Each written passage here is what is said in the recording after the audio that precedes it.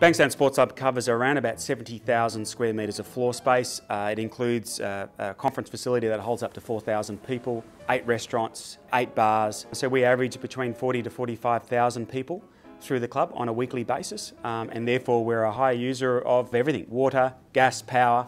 We're a large structure. The Office and Environment and Heritage provided the initial resource to provide an on-site audit of our energy usage, and from that audit provided a whole list of recommendations. Those recommendations were then tabled at a future board meeting and were adopted unanimously by our board.